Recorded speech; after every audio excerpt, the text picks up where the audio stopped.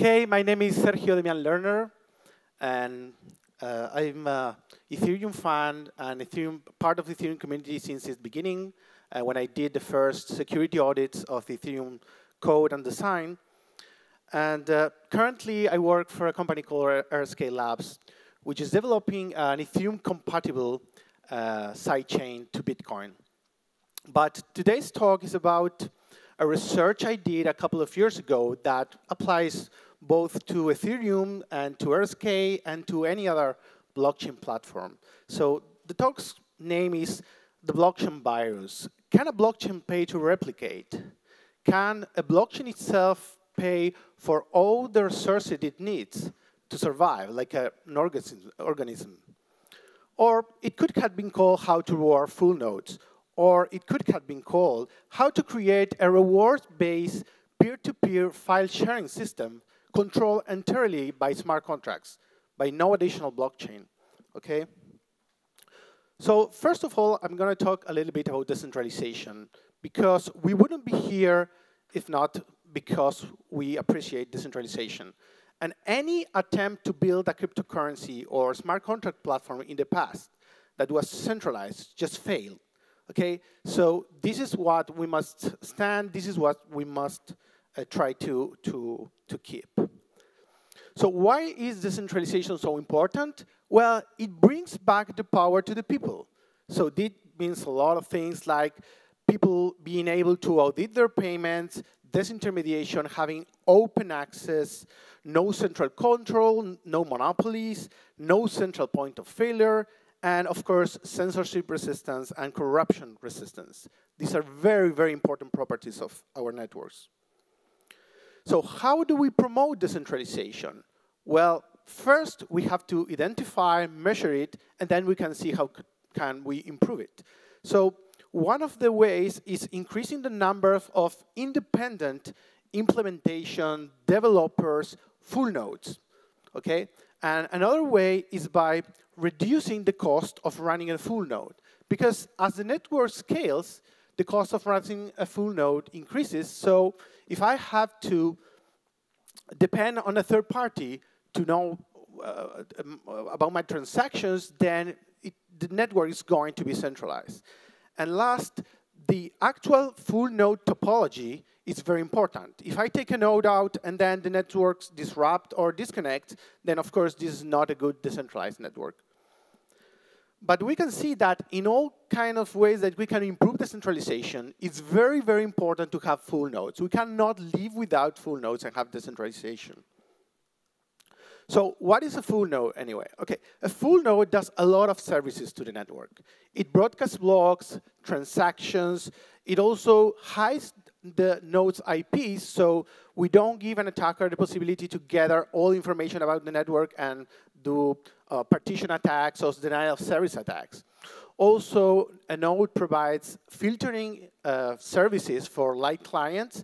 And of course, the most important function, it has a copy of the state and the blockchain to serve to new nodes that want to bootstrap and sync with the network. But what are the incentives to run a full node currently?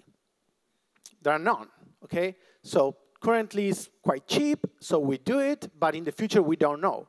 So anything we can do to reward full nodes will foster decentralization. So how can we do this? Well, there are very simple ways, but most of them do not work. For instance, we can create peer-to-peer paid services, like creating a micro-channel from one node to a peer, then I can easily, or a probabilistic payment, which also works, and then I can just ask for a block, and then you give it a block, I make you a very small micropayment. Well, the problem with this setup is, of course, that we can have proxy nodes, and proxy nodes can, charge a little more and just forward the request to another node. And so they just are there to, they don't contribute to decentralization, it just make the network be more expensive. Some other cryptocurrencies, some other networks rely on something called master node. Of course, this master node regularly ping nodes so they can vote so which nodes have to be rewarded. This, of course, has a lot of problems with centralization. These nodes are centralized. And also, these nodes gather a lot of information about the IPs of the nodes, which is something we want to avoid. So I will present a third way of doing this. And the interesting thing is that this is a communication between smart contracts and full nodes without any other user or external system intervention. So basically, there is a smart contract that will say something like this. Give me a proof of work that proves with high probability that you store in your own hard disk a copy of the blockchain, okay? Or that you are so irrational that you are willing to buy a lot of hardware just to fake this proof, but you will spend more money than just buying the hard disk to store the file, okay? And I will tell you if nobody else finds that you have cheated. So if the full node A submits a proof in transaction data, then another full node can come and say, no, this proof is fake, and the smart contract can evaluate this proof. This proof must be able to be evaluated with very low amount of gas, and can keep a pre-deposit, A's pre-deposit, and reward B for providing that useful information. So to summarize, we want a node to be able to prove to all remaining nodes in the network that is storing the blockchain. Okay, so the benefits are obvious.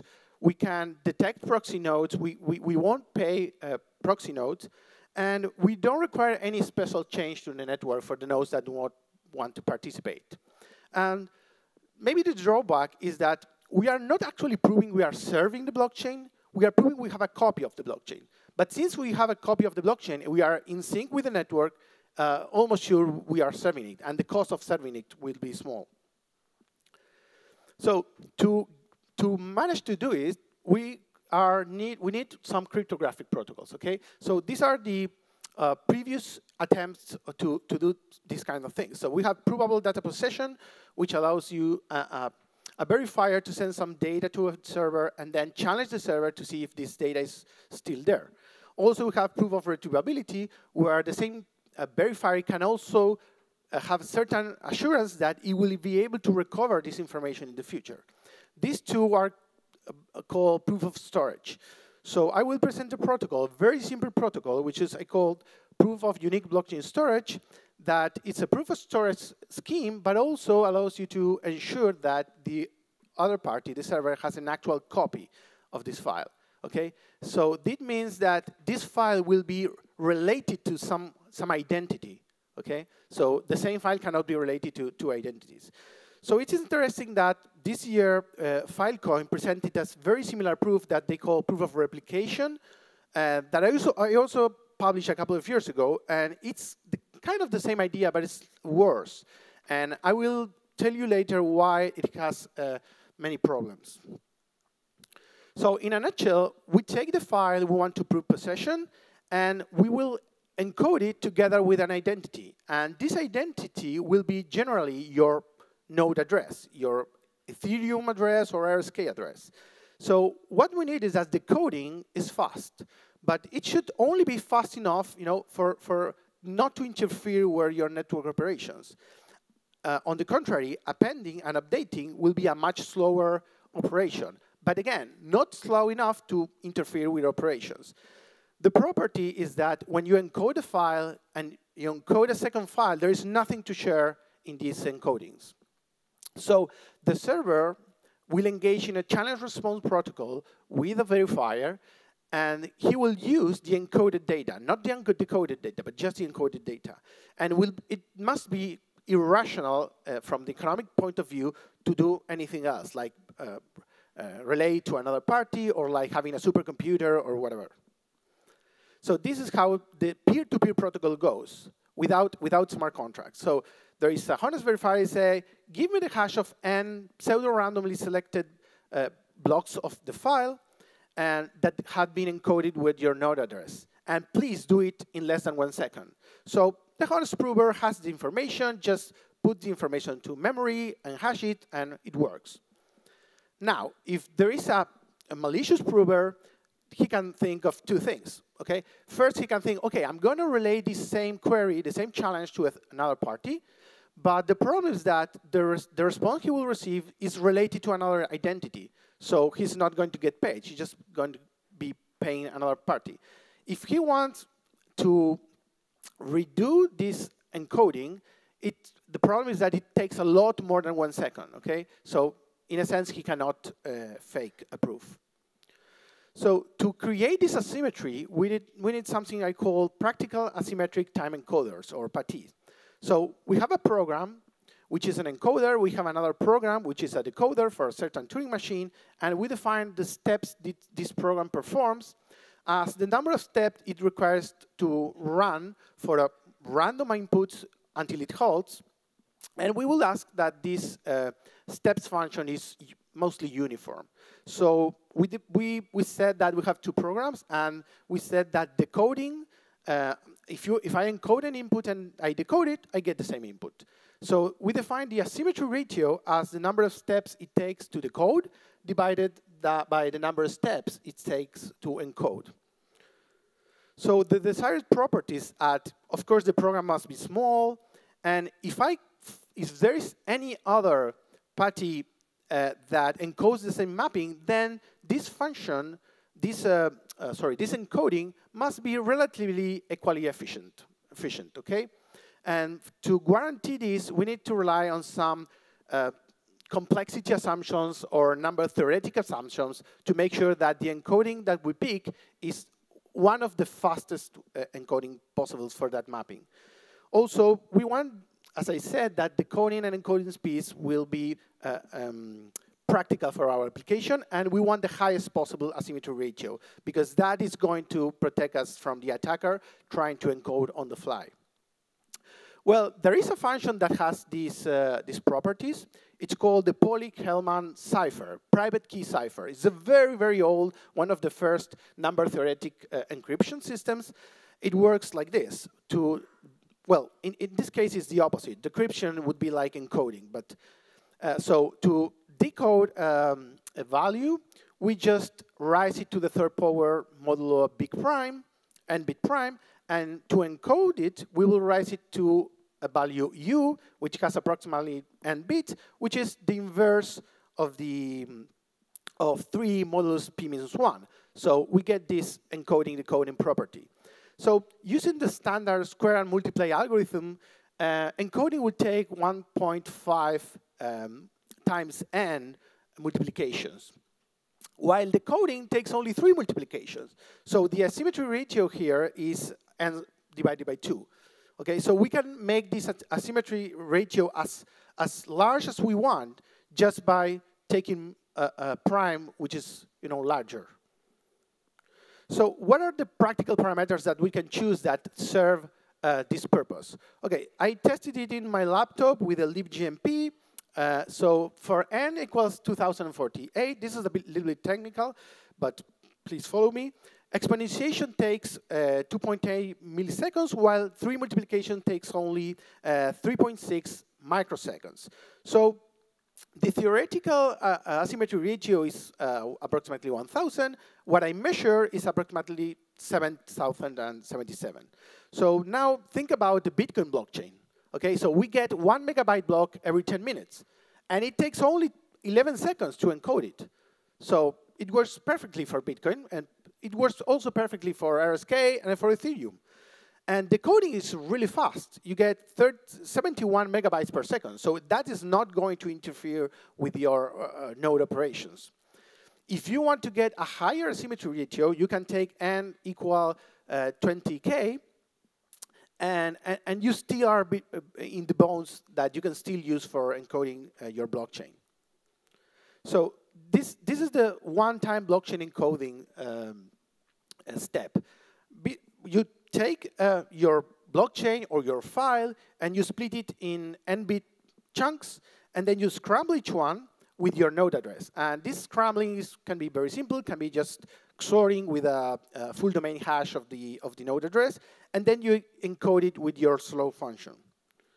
So this is what a typical proof of storage looks like. You have some kind of memory bound problem because you want to prove you have a lot of data, and you transform it into a disk I/O problem. like this. You take a seed, the verifier will send you a seed, and from that seed, you derive a number of positions in the file, and then you will just access those positions and build a hash, okay? Well, the problem with all these constructions is that they depend on this technology. So if I use SSD, then the parameters are completely different if I use a hard disk. And also, these characteristics, properties, change all over time. So this is what we really do. We first do the step of encoding and creating this asymmetry. And then we receive from the verifier, in this case is the POOPs contract, the proof of unique blockchain storage contract, we receive a C0. With this C0, we will take some parts, we will derive some indexes, some parts of the blockchain or the file, and we will bring all these into RAM. Okay, so we are independent of the technology, the disk access technology. And this is the challenge response preparation phase. Now, we receive from the smart contract, like 20 seconds later, a second seed. Okay, seed 1. And well, from seed 1, we will derive these indexes of RAM, where we will take these small pieces, small blocks, and hash them. Okay, well, we have transformed this memory bound problem into a CPU bound problem. Well, there is some important problem here that we cannot do this from a smart contract, is that the block interval can be about 10 seconds, 20 seconds. So the number k, the number of pieces we have to hash to prevent an attacker doing this encoding on the fly will be very, very high, okay, like in the order of 20,000 or maybe more. So the proof that we get is very large, and the smart contract won't be able to, you know, with the gas limits to evaluate if it is correct or incorrect. So we changed the last part, and we transformed a CPU-bound problem into a memory bus I/O problem. And this has been done. This has been done in Permacoin, for instance. The same procedure. So instead of taking a large number of blocks to hash, we take only 40, but we request that the hash that we obtain has proof of work. Okay, so we will try many, many times, like deriving new seeds from the seed 1 and anons. You know, try a lot of times, maybe 20 seconds or 10 seconds, until we get one that has this property of the proof of work. So this is how the whole protocol works, and it's very, very simple. So in the step 0, we have this one-time encoding. But we also have that full nodes will register with this POOPs smart contract. And this can be, they don't have to rebuild their IP. They just have to register a RSK or Ethereum address to be paid. Also, they will do some pre-deposit, because they are going to be penalized if they present an invalid proof. So in step 1, the POOPs contract will derive the seed 0 from the block hash, and will give the nodes enough time to bring all these pieces, or a big piece, into RAM. So in step 3, the POOPs contract will derive a seed 1. And now the competition begins. That it's not a competition, it's cooperation, actually. But the full nodes will try to get this proof of work. We'll try to get from all proof candidates, we try to find one that matches, that has a whose hash is lower than the proof of work target. So they will submit these proofs to the blockchain in normal transaction. There will be plenty of time, like six blocks ahead, to prevent censorship so that they can do that. And in step 6, there is a deadline for this, and then an external challenge phase begins. In this phase, full nodes will try to see if the other nodes are cheating. So they will pick the nonce and the hash that has been committed from other full nodes, and will reevaluate those proofs. But since there are only 40 elements, then it takes about 100 milliseconds. So they can just evaluate every other full node's commitment. If one of them finds that someone has cheated, then it just sends a fraud proof to the blockchain, to the POOP smart contract, which is just the full expansion of this proof, which will show if the original commitment was correct or incorrect. So in step 9, there is a deadline for proof submission, for fraud proof submission, and then the rewards have been paid. Of course, they are only going to be paid to the nodes that are behaved honestly. So because the reward is going to be shared, full nodes are also incentivized to detect cheaters. Now, what's the difference? I said before that this protocol can be used to prove any file, not just the blockchain. The blockchain is the easiest one because the node already has a copy of the blockchain, maybe, so it can more easily evaluate things. But it can be used to any file to create, a file sharing system that you can reward node just to hold the data for you, and multiple copies. You can just create a contract that creates 100 copies of the same information. But there are some difference between the Filecoin proof of replication and proof of unique file storage. Proof of replication depends on the success time. So it's difficult to tune for all kinds of disks. And it gives you typical asymmetries of about 10 to 100. So it's very easy that technology changes and then an attacker is able to fake proofs. On the contrary, proof of unique file storage does not depend on access time, and has typical asymmetries between 1,000 and 10,000. And also, you can combine them, so you get 10 times more. You can combine 10,000 of asymmetry ratio of proof of unique file storage, and combine them with 10 times more for proof of replication. Well, the summary is that, well, decentralization is very, very important in these networks. And increasing or setting a full node reward, for the first time, we can incentivize the creation of new full nodes and keep the number of full nodes, even if we request them to store 10 times more information. And this proof of unique file storage and proof of unique blockchain storage allows you to prove that you have this unique copy of the file of the blockchain. And the important thing is this can be done right from a smart contract with almost no gas consumption. And also the proofs are very short. It's just a hash and a nonce. Okay, so this could be implemented in Ethereum or in RSK tomorrow. Well, we are working on implementation, and so when we open source, you will be able to play with it. So thank you very much, and the organizers.